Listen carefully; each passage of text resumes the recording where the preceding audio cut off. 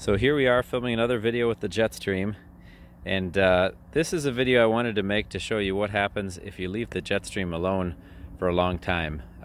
You will get some weeds here that you can see in the back where the intake is that have completely covered it, and you can see it's still pushing water. It will still work, but it will reduce its efficiency.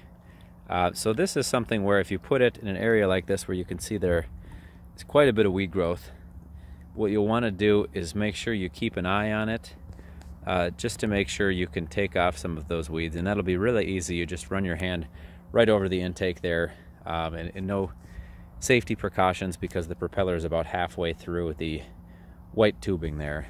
But you can just run your hand over there, take those weeds off, and keep that nice and clean.